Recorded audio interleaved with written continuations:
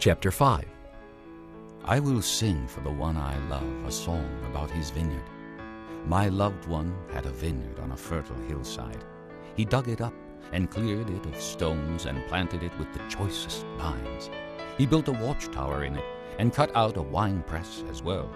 Then he looked for a crop of good grapes, but it yielded only bad fruit.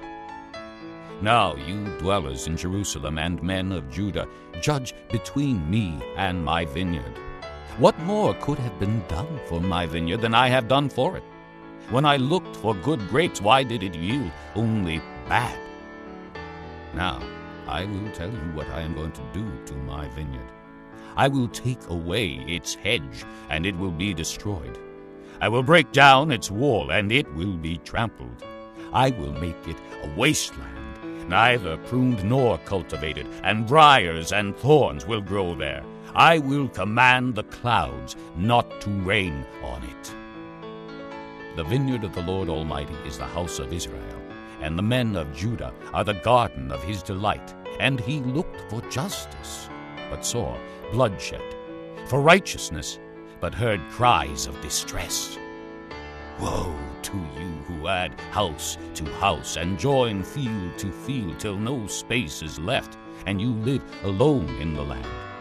The Lord Almighty has declared in my hearing. Surely the great houses will become desolate, the fine mansions left without occupants. A 10-acre vineyard will produce only a bath of wine, a homer of seed, only an ephah of grain. Woe to those who rise early in the morning to run after their drinks, who stay up late at night till they are inflamed with wine. They have harps and lyres at their banquets, tambourines and flutes and wine, but they have no regard for the deeds of the Lord, no respect for the work of his hands. Therefore my people will go into exile for lack of understanding. Their men of rank will die of hunger, and their masses will be parched with thirst.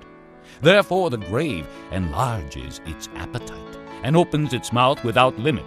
Into it will descend their nobles and masses with all their brawlers and revelers.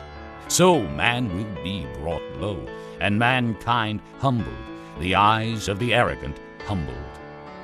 But the Lord Almighty will be exalted by his justice, and the holy God will show himself holy by his righteousness. Then sheep will graze as in their own pasture. Lambs will feed among the ruins of the rich. Woe to those who draw sin along with cords of deceit, and wickedness as with cart ropes. To those who say, "Let God hurry, let him hasten his work so we may see it. Let it approach. Let the plan of the Holy One of Israel come so we may know it."